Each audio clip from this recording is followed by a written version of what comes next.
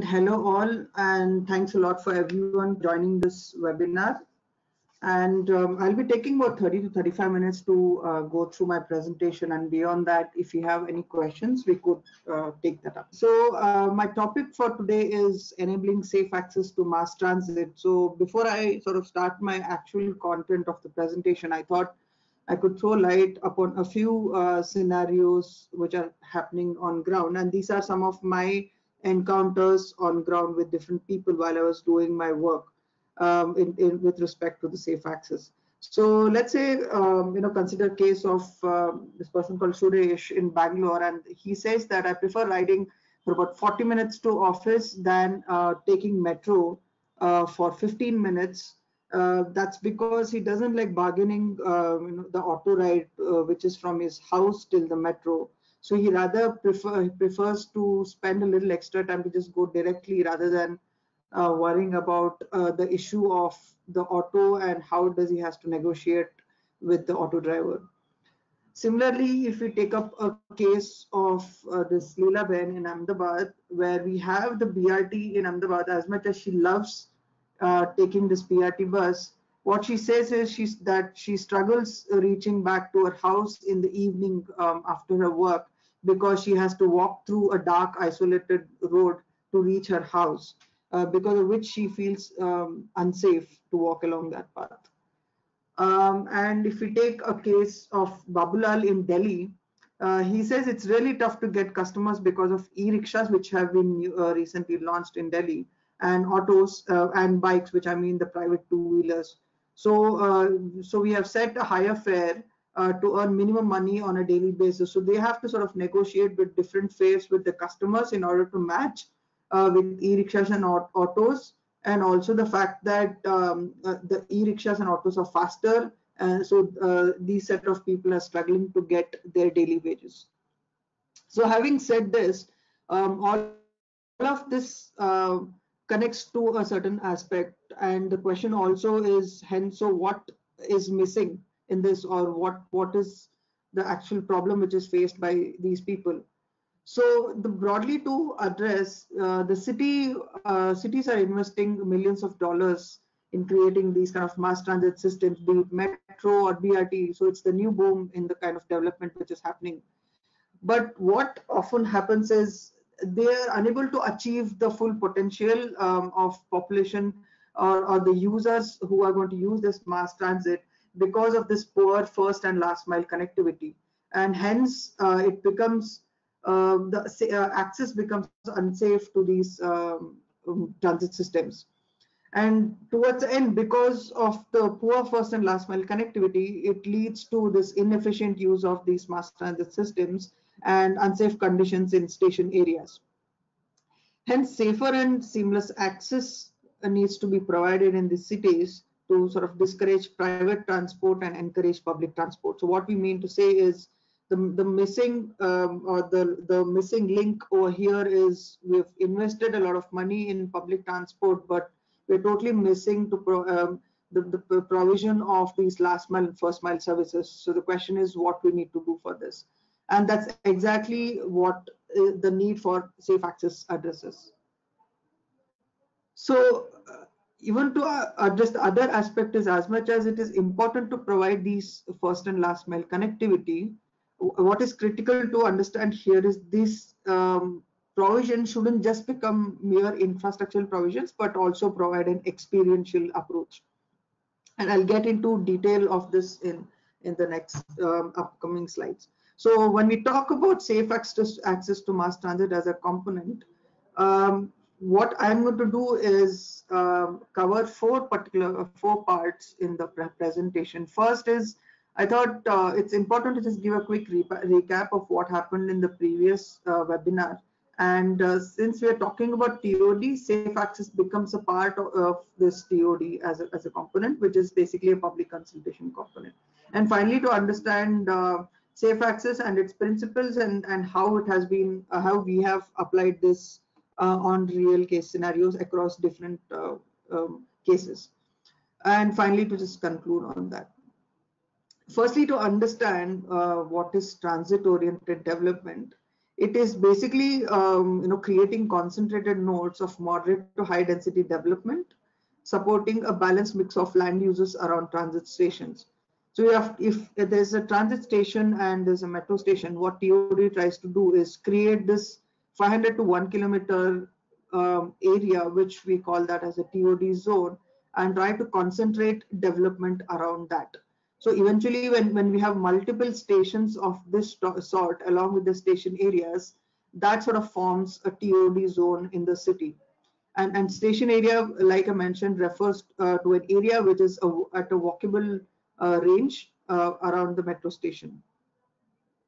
So what has WRI done as a part of this TOD? And our approach has been in three parts.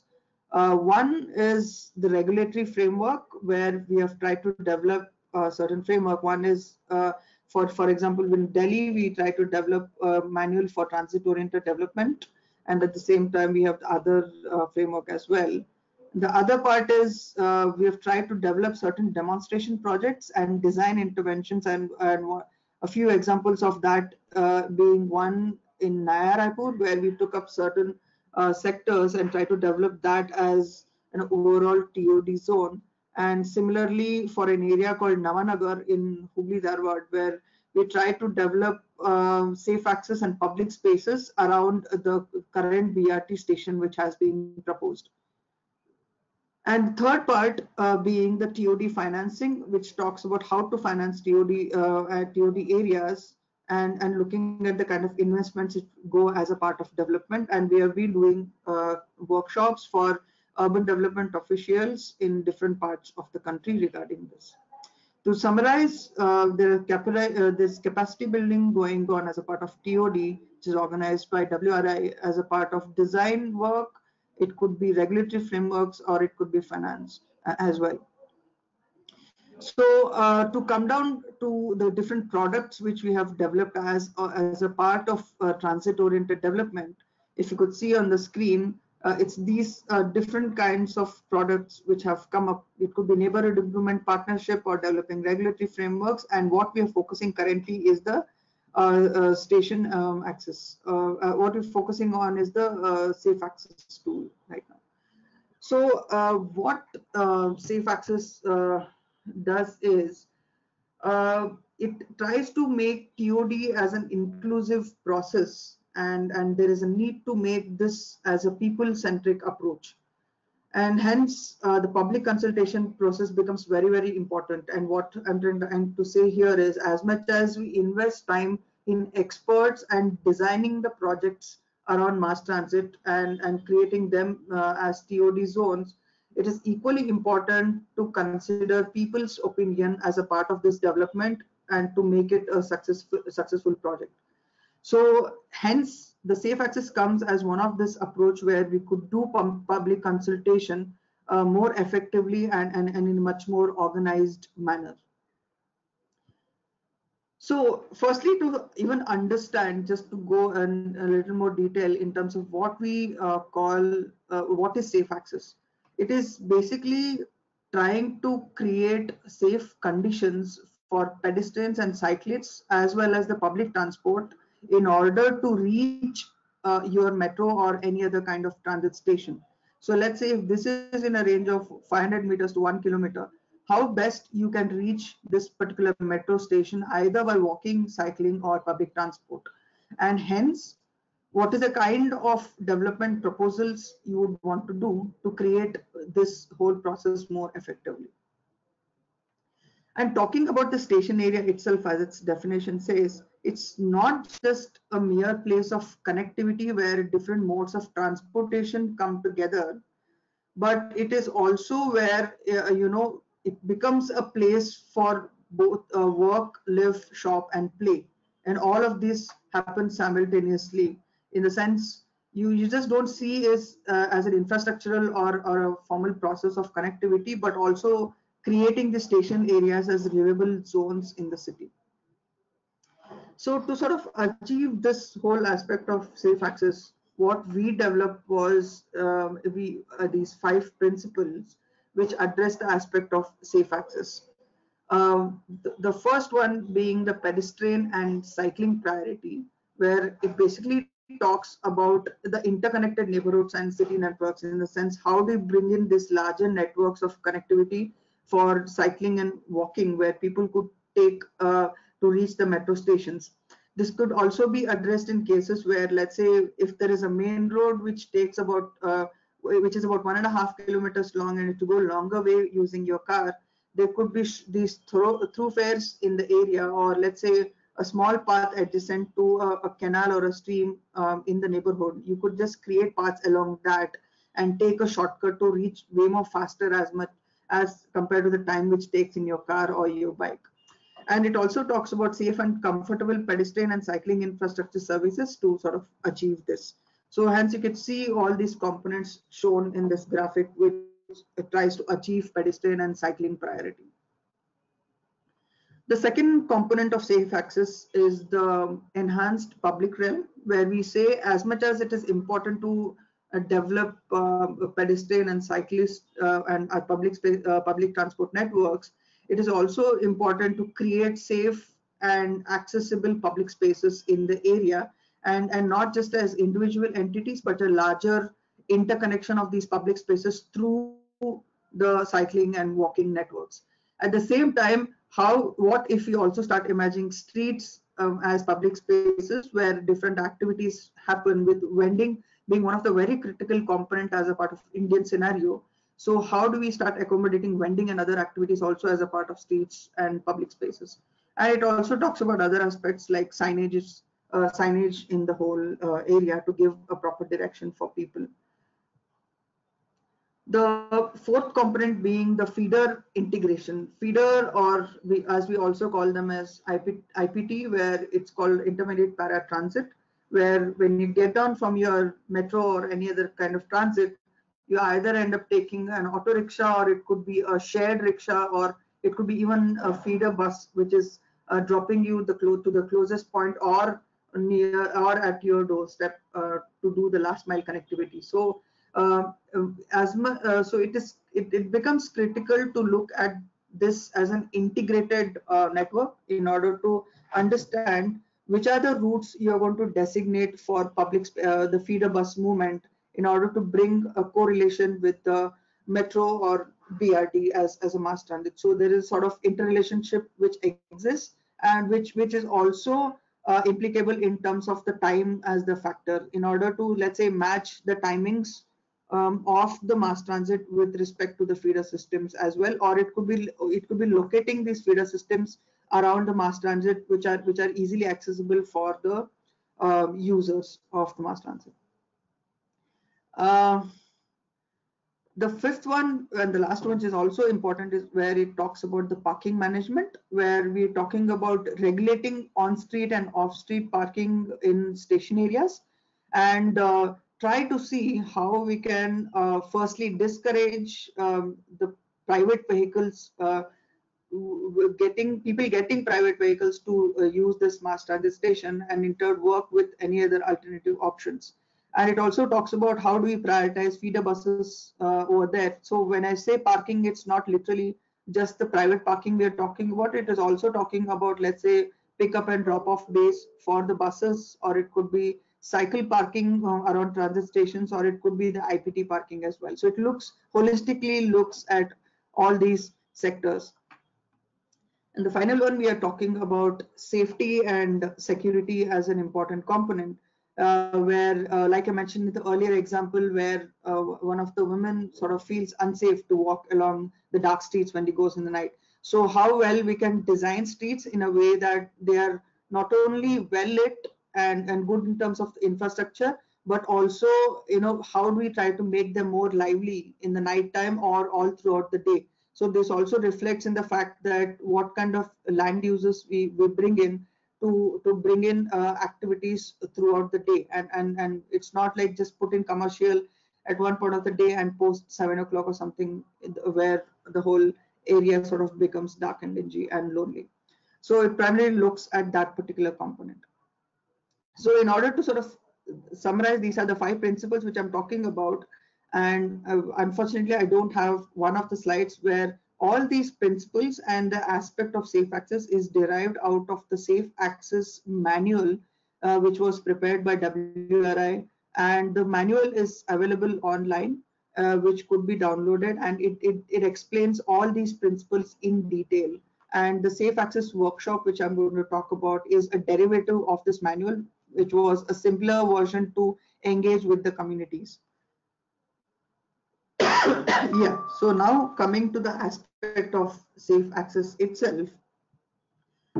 Safe Access workshop was designed by WRI as an engagement product, where it is a platform to basically ideate and co-create last mile connectivity solutions around mass transit stations. The aim of this workshop was to educate participants regarding the need for safe access around the mass transit stations like BRT and metro, and to derive actionable strategies. So it was one of the tools designed in order to engage the communities and identify strategies and develop strategies in a more structured manner for the aspect of last mile connectivity in stations. So the objective of this particular workshop was to inculcate awareness about the importance of safe and equitable access around transit stations. Second was to derive implementable solutions. And third was prioritizing these solutions based on the roles which are given in order to understand that every particular stakeholder in the area becomes important as a part of decision-making process. So what happens in this workshop is, it is not designed to be a lecture-based workshop, or it is not designed to be just as a presentation-based workshop, but it's purely designed as a hands-on experience for the stakeholders or the participants who become a part of this workshop. And hence it's completely in an interactive format, where we have the interactive board, and then we have the role play cards, which I'll explain later. So when we talk about the interactive board, this board is actually derived from the 5 principles which I explained, where there are the strategies given for each of the principles. If you see these tables of different colors, each of these tables indicate one particular strategy, one particular principle of safe access, and there are 6 strategies written under each of these tables. And so people, each group chooses one of these strategies and tries to work on that. And similarly, it also has details of how to play the whole activity, at the same time explaining what station area is.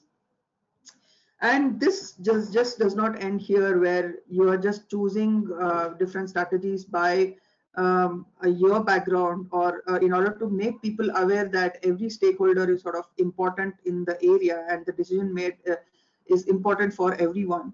What we also do is create this aspect of role play, where if there are 6 participants in the group, each participant tends to get one of these roles, where let's say it's government authority, women on a wheelchair, or it could be teenager on a cycle, or it could be car owner or a private developer. So these are contrasting roles which sort of represent different class or different types of stakeholders in a given area. And it has also happened that we did certain workshops which happened on ground, where they had to switch roles and put themselves in different shoes and see how things work.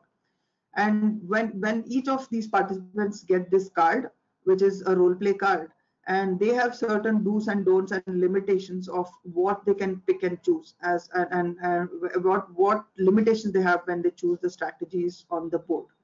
So using this role play card, they start choosing different strategies from the given principle. For example, let's say there is a public realm as one of the principles I've chosen, and I have to choose one from the first 3 strategies and one option from the second 3 strategies. So eventually what this leads to is, if you see the table towards the right, where you see these orange and blue dots, these are the dots, these are the choices made by individual participants based on the role which they get. And the next stage is they make a collective choice by discussing amongst each other for the same set of strategies. So what happens here is, basically lets the stakeholders firstly put themselves in a different role, and understand how other person thinks. At the same time, collectively prioritize and decide certain strategies. And what eventually happens is there's a big confusion in the group. The government is the one who is going to take the final call, uh, which sort of represents the same way what happens in a real situation. So it's about how best the government can take a decision by listening to the different stakeholders on ground. So having said that, before I go to the applications implications of SAM, I just wanted to give like a small example if there is still confusion in this. Let's say if you're talking about road space and provision of a carriageway or the driveway for cars as one of the strategy, where let's say if your role is you're a car owner, you will definitely fight for the space, more driveway for on the road, versus if you get a role of teenager on a cycle or a grandfather on a wheelchair, you would definitely fight for the space on the pedestrian, or a better walkway for you to a better and a smoother walkway for you to walk on that. And the question lies in, when you're doing your collaborative choices, how best you can negotiate with each other and come to consensus in terms of choosing the best option which is suitable for both of you. And that's what the government has to do in terms of listening to all the stakeholders and take the best decision possible for the neighborhood. And we talk about applications and implications of SAM. The reason this was important to mention was SAM as a tool was never designed as a hard and rigid tool. It has the ability to become flexible based on the different contexts we have and the different types of stakeholders we got. So this activity has been played across different sections, right from institutions, or it could be real scenarios on ground, or it could be training the experts or the urban planners of the cities. And the activity has been modified based on the kind of requirement which was there for each kind of activity. And hence this has led to be a very important and a very useful tool for us to engage with different cities and experts, and yet get the kind of outcomes and derivatives we want. Just to give a broad sense, we have done this workshop in about 10 plus cities in India, and 10 plus workshops in India across different cities. And very recently in the last year, we tried to experiment this across two international platforms. One was Africa and second was Taiwan. And the output and the response was really great, because we realized that the context is very similar as compared to India. So to give you a rough sense of how this tool played a different role based on different stakeholders and scenarios, one of this example was Kochi, where we tried to use this tool as an initial engagement with KMRL, which is the Kochi Metro, and tried to do this workshop around two metro stations in Kochi, which is Kallur and Lisi, which are actually live projects going on around Kochi Metro. And we played this with stakeholders on ground. So we had the bus operators, we had different urban experts, the resident welfare associations, everyone possible coming in and giving inputs as a part of workshop. So it led to the stakeholders themselves derive certain solutions as per these 5 principles which you have mentioned, and which turned out to be important proposals as a part of this overall project. And that actually led to using these strategies as a part of proposals on ground in Kochi. This also led us to engage with the Kochi Metro in more deeper way, where we very recently did a signage and a safe access audit for the Kochi Metro, and the report has been submitted as a part of a study to KMRL. This was another interesting case which happened in Bangalore, where we developed this challenge for entrepreneurs called STAMP, which is Station Access and Mobility Program, where we are trying to look at entrepreneur solutions around the Bangalore Metro. And the Safe Access workshop was one of the first workshops organized for these entrepreneurs in order to engage with citizens of Bangalore, at the same time bringing in experts on this platform. So the game or the activity was modified to suit the entrepreneurial requirements over here.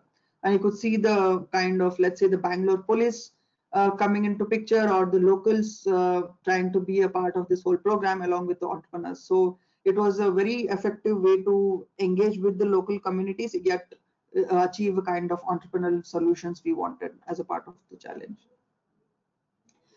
Similarly, we have had a certain smart city engagements. Particularly, one of the city was Davangere in Karnataka, where as a part of area-based development, safe access workshop was done as a kickoff workshop in order to engage WRI to engage with the city corporation in Davangere and help them with as a part of area-based development. It just didn't stop there. Since WRI is empaneled as one of the 11 organizations as a part of Amrut program, we used this particular workshop to train the trainers. What we mean to say is the important urban planners of the city and engineers of the city were brought in to discuss the important aspects of city development as well as smart city, and this tool helped them to make them understand what are the principles of safe access, and which they used this further as a part of their work. And as I mentioned earlier, this was also organized as a part of Eco Mobility Conference, where we were the partners, one of the partners with ECLAY, and we did this masterclass as a part of the conference, where we had different urban experts from all around the world, and we tried to engage this. It was very surprising for us to see that the context was so much more similar, be it with respect to context of Taiwan, or there was a participant from, let's say, Philippines and Africa, and they said they did experience a lot of similar issues around mass transit stations, and hence this was a very great learning for them to, or a takeaway for them to sort of take this principle and apply it to their cities and see what best could be done.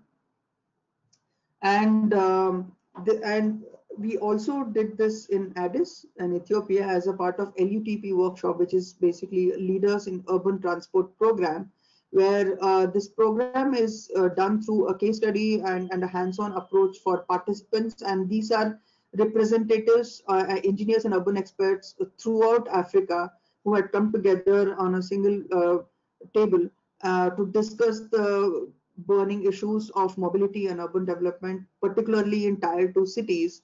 And they strongly realized that the principles and the methodology of the workshop and the issues which were mentioned there, along with strategies, were very much applicable to the African context as well. And they felt that these could be not only just applicable for Tier 1 cities, but very, very much applicable for the Tier 2 cities of lot more smaller scale as compared to cities like Addis. So just to conclude, what we did as a part of this presentation was we did like a quick recap of the transit-oriented development and how WRI has been mainstreaming TOD as a part of design, finance, or regulatory frameworks. And one of the important factor being public engagement program, and hence the safe access to mass transit comes into picture, and where we try to understand what is safe access and the principles of safe access, which are the 5 principles I mentioned, and the need for the tool, and on why these kind of tools are required in order to understand the aspect of last and first mile connectivity. And finally, we try to do a reality check on how this tool was important for us to engage with cities and different experts for different reasons and different outcomes, and also what led to what kind of outcomes did this lead to in the form of implications of this. So in conclusion, all I want to say is, can we start relooking into the idea of mass transit, not as these individual infrastructural components, but as livable spines of the city, and not just see this as one infrastructure line passing on your city plan, but as a zone which creates life around itself. It's like a thick zone which runs through the center of the city, and can we also look at safe access around mass transit as more people oriented and a collaborative approach rather than making it a very infrastructural kind of a process. With, with that, I just want to conclude with this one last slide where we have very recently developed this toolkit called Enabling Safe Access to Mass Transit, where we, whatever I explained as a process of the activity, that has been consolidated as a part of this toolkit, and it is going up on web very soon. But if you still are interested in knowing more about this, you could definitely write to me or Nandini, or you could write to us so that we could share this with you. All the safe access manual as well as the toolkit will be free to download and for to refer to. So we'll be more than happy to assist you if required. With that, I'll just end my presentation. Thank you. Nandini, over to you. Thanks, Rajeev. That was great. Thank you. Rajeev, I thought I would just ask a couple of things to kind of get the conversation started. You shared a few examples of how this workshop has been used in different geographies, and you mentioned that there are a lot of similarities in the challenges faced. Were there differences that you came across, or ways in which it made sense to adapt the tool when you used it in Taiwan, for example, or when you use it in Addis? Yeah, I mean, I of course there will be certain differences compared as we relate to the geographies and economic position of these cities. It was definitely there were differences. For example, there was one participant from Philippines in the Taiwan workshop where we were trying to talk about the aspect of parking, where we were trying to say that what if the parking rate goes as high as $100, would you still be willing to pay those $100 as a part of your parking process around the metro station, yet still try to bring your car for your last mile connectivity? In the Indian context, it so happens that most of them disagree with that and say that they actually agree with the fact that they can't pay excess parking fee, and hence they would rather tend to choose the public transport or other kind of last mile connectivity. Whereas the case here was, she actually said that there's already a high parking fee around these transit stations with which people are already used to, and hence they might try to look at alternative options to sort of resolve the aspect of parking over there. So there are definitely different kind of scenarios as well as situations which happen across different countries. So this has to be tackled. So the game itself gives you that flexibility in order to change certain aspects and strategies and try to make that suitable for the given context.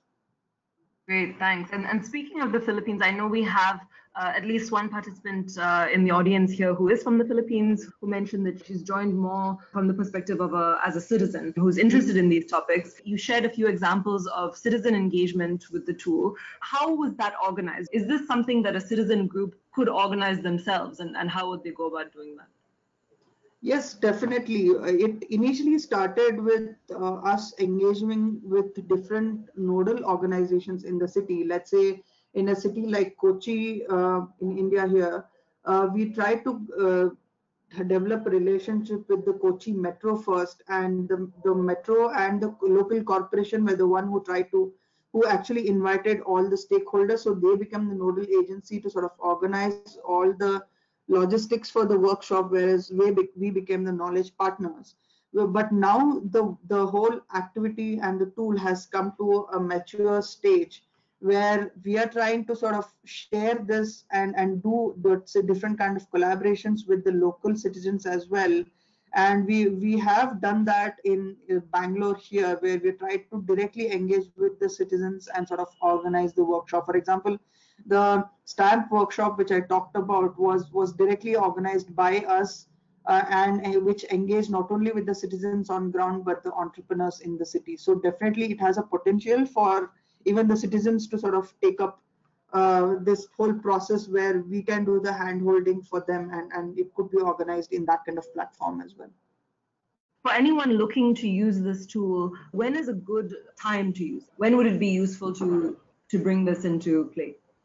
I think when becomes a slightly tricky situation, but I think what I could definitely say is if the city is trying to look at bringing mass transit as a part of their overall development. Or when we say mass transit, it not necessarily has to be a large infrastructural project like a metro or a BRT, but it could also be these important and active nodes in the city, like city bus stations or city railway station, or even it could be any kind of feeder hub in the city, which is attracting a lot of people to use that kind of mobility or a public transport in the city. And the state, we could also determine them as important nodes of station areas and develop around that. So if the city is trying to look or make the areas around these kind of mass transits better, and if they have certain proposals coming on ground, and if there is a way they want trying to look at engage with citizens to get their feedbacks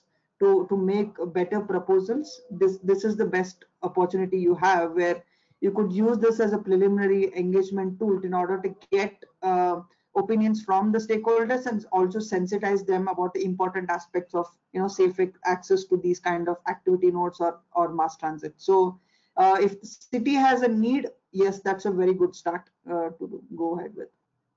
Perfect. Thank you so much, Rajeev, for your time and for sharing all this information. And thank you to everyone who's attended. And if you'd like to follow up about the SAM toolkit, please do get in touch. And thank you again, everyone, for joining us.